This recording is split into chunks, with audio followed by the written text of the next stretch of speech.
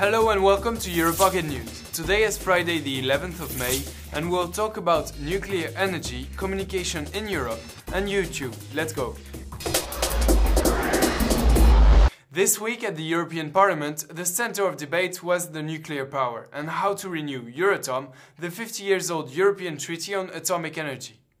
Our representatives want more power to oversee what's going on and be able to check every step of this sensitive subject. As the German Green MP Rebecca Harms explains, there are thousands of accidents every year in nuclear plants, and promoting nuclear as a sustainable energy source is misleading. But what is the price to pay? We could argue that according to a recent study published on the newspaper El Mundo, out of the 30 most polluting electric plants in Europe, 10 are located in Germany and 10 more in the UK, while none are in France, a country who chose to bet on nuclear energy.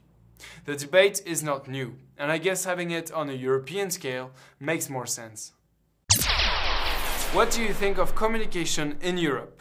Our representatives are not satisfied. In 9 years, there has been hardly any progress at all in the citizens' participation in European elections.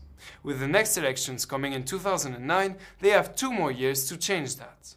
According to marketing experts, what Europe needs to do is stop considering its citizens as one group, Europeans, and start addressing messages and help to exact group and communities rather than all the European citizens. But on the other side, as Margot Wallström explains, we don't want to sell Europe as a product either, and it is a European conscience that needs to be revealed. Would you like to quit smoking? Are you capable of doing it? If not, what's the hardest for you? Is it only the addiction to the nicotine? Or maybe the use of taking out a cigarette with your coffee? Or simply the fact that you feel more confident as a smoker? Whatever the reason, it is not good enough to quit using an e-cigarette. They look just like the real ones, they reject smoke, vapor in fact, using batteries, and they send nicotine to your lungs. It's just like smoking for real.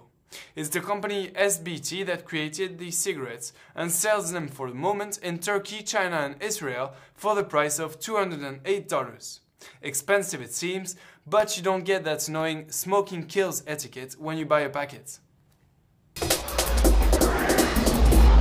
YouTube has just announced it will soon pay its most popular video authors.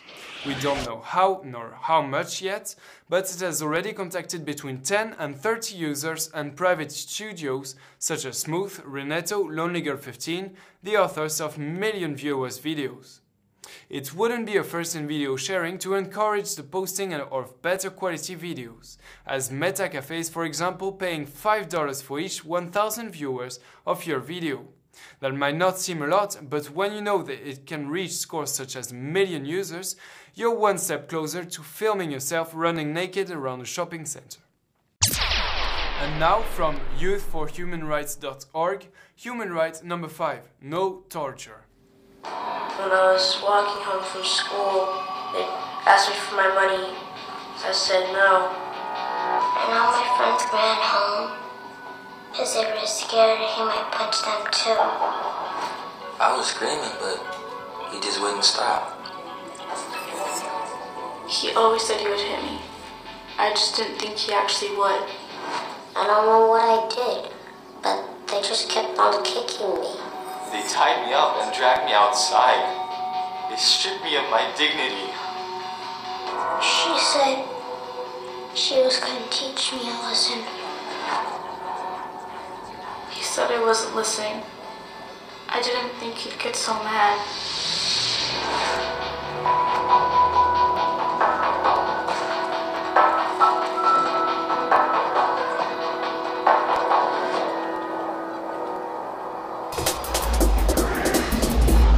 And that's it for today. Have a great weekend and I'll see you on Monday for more. Bye bye.